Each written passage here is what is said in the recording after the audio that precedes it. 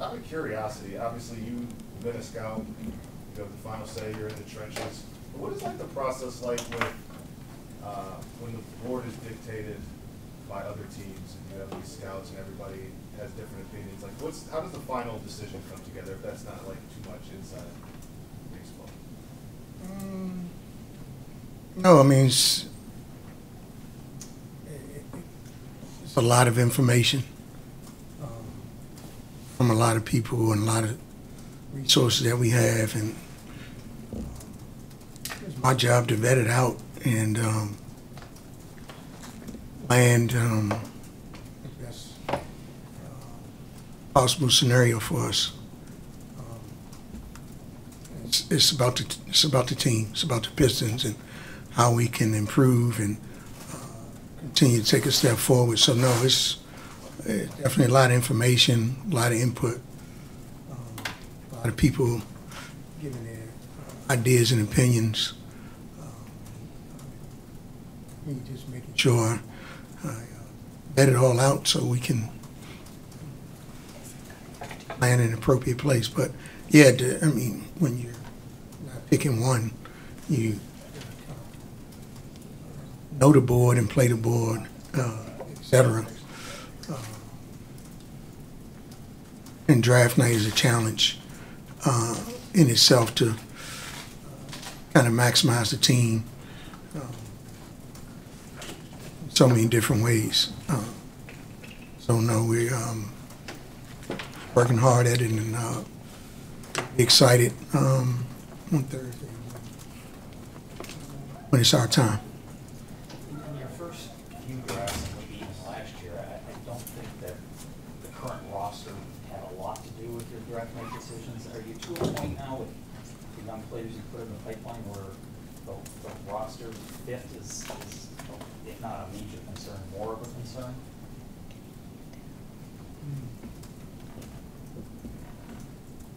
No, not as much. I'm going to stick to our ethos and making sure we get the best player that fits us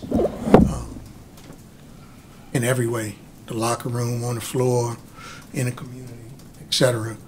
We think we have a good nucleus of young men that do that, and we want to continue to add to that. Fit over position, etc. No, we'll do what's best for the team.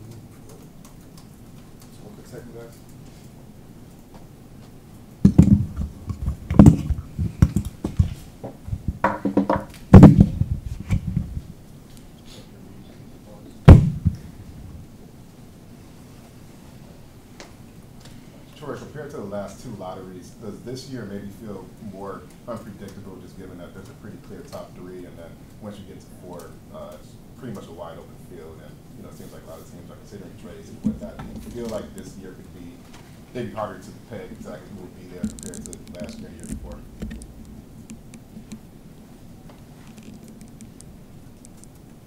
I thought last year people thought they had it pegged and it didn't go in that order. So no, obviously there could be some shakeup in maybe 2 through 10 doesn't go according to plan, but that's why you really have to know the players and the board and be ready for all scenarios. But no, I think it can get a little dicey after one. Troy, on the night of the lottery, you said there were 3 different tiers of players from the group that you would be selecting in. Has your outlook on that group changed since the combine and pre-draft workout? I mean, it's maybe expanded a little bit, but I think it's 3 tiers of players in the lottery. Troy, around the exit interviews, you said that around the wrong time when we were talking about the pick deals you guys got, you said you'd be open to, yielding the number 5 pick. But now after having, gone through and, evaluating the third, do you still feel that same sentiment, or are you just comfortable standing at 5? No, I mean, we're still open to improving the team, absolutely. Do we like the players that we've been vetting out at 5? Absolutely, but we're still open to different opportunities as well. So no, definitely still looking at all of our options to improve the team. Do you go into draft night, obviously all options on the table, but do you go in kind of expecting that there's going to be a lot of movement and that you will be involved in that movement because you haven't been reluctant to be involved in it before?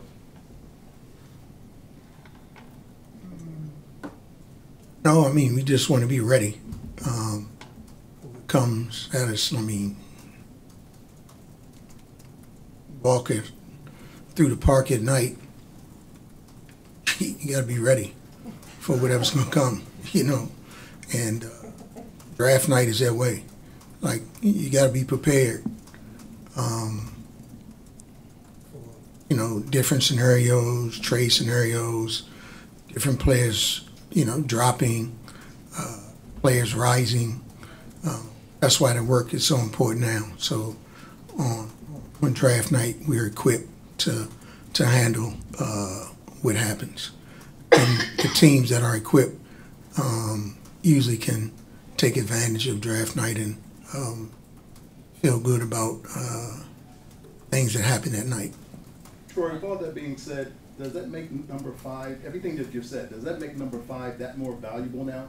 Because of the simple fact that anything can happen after 1, because how crazy it can be, going down the park, not knowing. Does that make number 5 that more valuable? Yeah, absolutely. These picks are these top 5, top 7 picks are valuable. And because it's unpredictable after 1. So we feel good about the value of 5. Definitely, and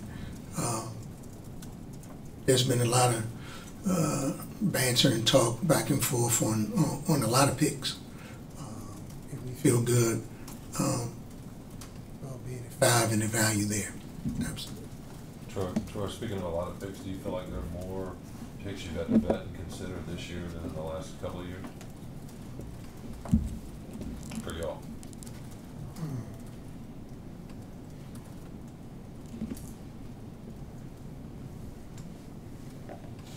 Probably so.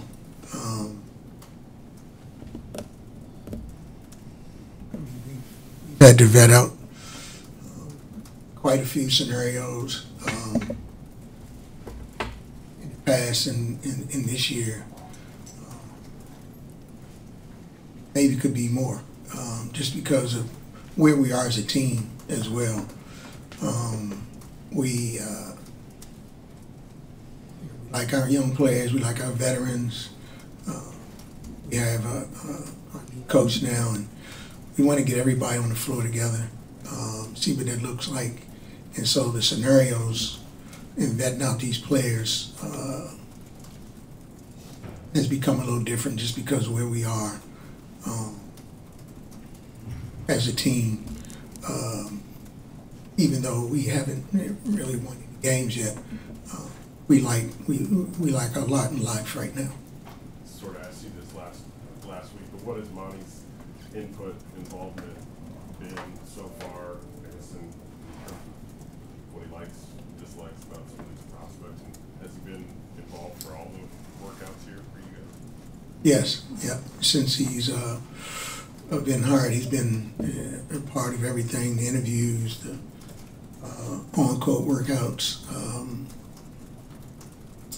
watching film. he's jumped in with 2 feet.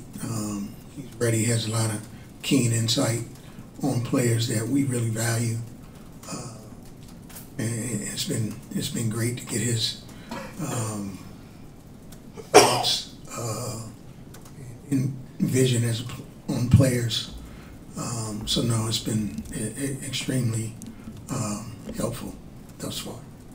With that said, with Monty here, could that alter your plan, draft, like he knows people around the league, veteran players who could be in trade possibilities and everything else?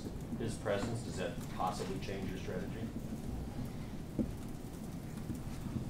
Not really. I mean, he's coached for a while. He knows he has great relationships in the league. So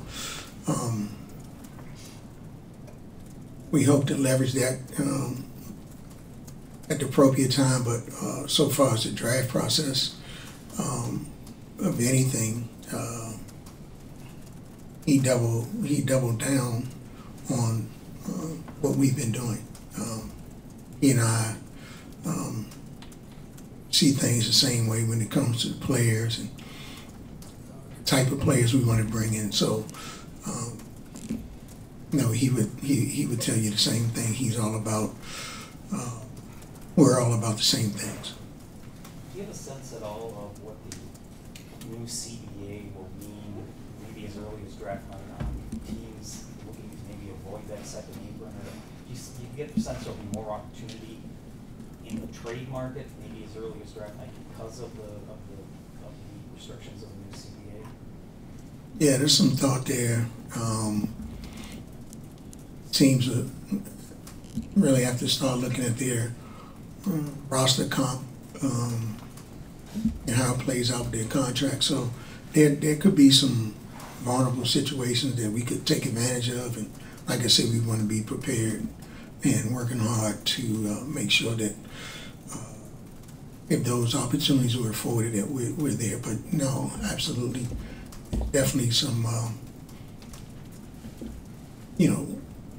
work and thought there to make sure we're ready. Troy, you talk about finding guys that fit your team, and you've done that so well the first few drafts that you've been here. What are some of the specific skill sets or characteristics of a guy that you think would fit right in with this group?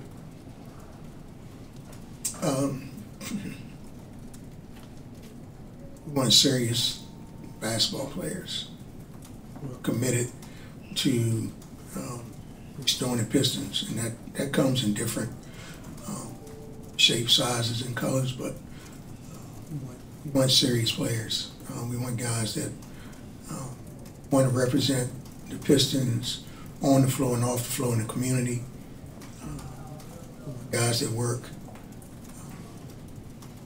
We want guys that really understand the dynamics of the team. I've stated many times that we want to put a team on the floor that our fans and our city can be proud of. And they say, okay, they look like a Piston team. I mean, from the bad boys to the going to work teams, we want to be a third iteration of a team that they can say, okay, that looks familiar, that's how our team should look. So we want all those traits and characteristics of players. And I think we've done that. We just haven't won any games yet, but as we get healthy, and now with the addition of Coach Williams, we're very optimistic about having a team on the floor that represents that. Sure. You can go ahead. No, I was going to say, in your first year, you identified players like Bay and Stewart, even before you went into that draft, as well as Isaiah Livers and then Durham, the 13th pick last year. Are there any players in this draft that you were considering as well, kind of lower down in that first round? Yeah, absolutely. Yeah, absolutely. We always going to consider those players. But yeah, we definitely have our eyes on players. In a draft, there's always guys you say, okay, who's a Piston? And we are identifying those guys and I just think the draft gives you a chance to kind of represent who you are. And hopefully we will draft some young men, and we've been here together long enough that you guys can say, oh yeah, that makes sense. So I was wondering if it was as rich this year as the previous ones. yes. Kind of following up on that, you've got the first pick in the second round, which traditionally there are some big players to be found in the 30s. But also, when we talk about teams that might be looking to get off of money, some teams picking in the 20s, maybe would rather have that pick at 31. Is that an asset that gives you some options to do some things with? He wants to be in a war room. He keeps bringing up all these scenarios. Yeah, for sure. 31 is a valuable pick. I think it carries a lot of weight for different reasons. Contract, teams that may want to do different things with a second round pick versus a first round pick. So no, it's we like to pick. We can do a lot with it. So also, I mean, like you said, there's been a lot of success at the top of the second round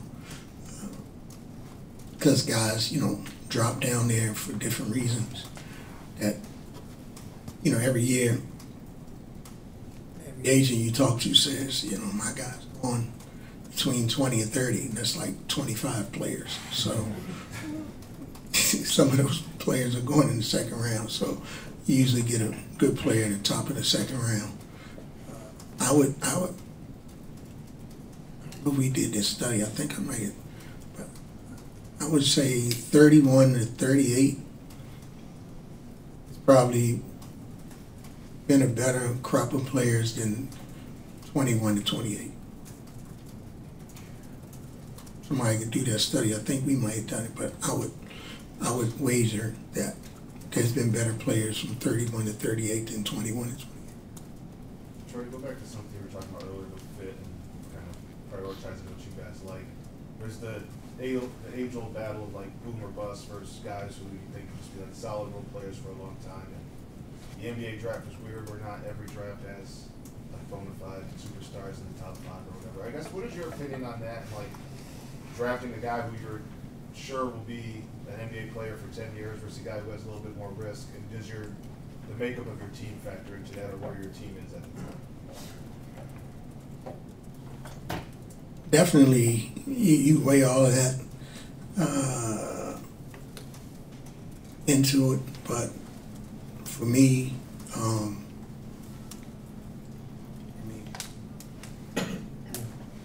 I like the long ball. I'm not bunting or trying to slap it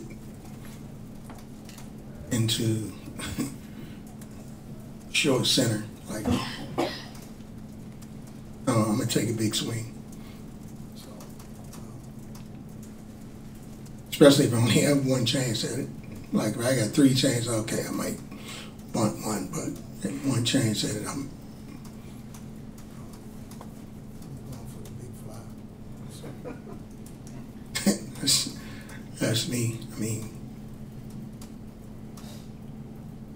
they say.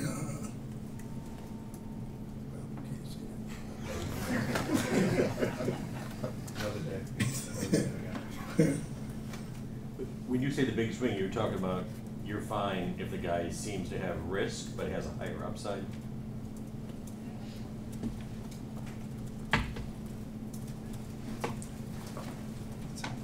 Not risk as a person. Basketball, the basketball evaluation will be different. Okay. So, no, I'm not. They tell me, okay, this guy can,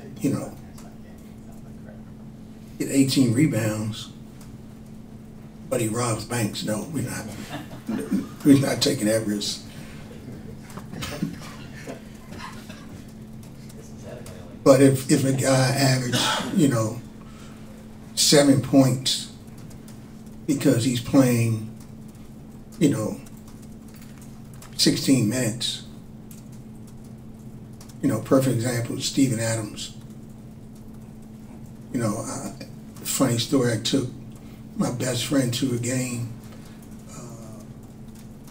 Pittsburgh was playing at Georgetown. I was home in D.C. scouting, and I took him to the game, and Steven Adams scores 2 points. And I told him, I said, man, we want to draft this guy to be our center. He looked at me like, what? He scored 2 points and 4 rebounds. So Steven Adams turned out to be pretty good, but you follow what I'm saying, that probably was, he averaged like 6 points, 7 points and 5 rebounds in college, so that could have been deemed as a risk. But he wasn't a risk, it was just people's evaluation. So you're saying no bank robbers? Not anymore.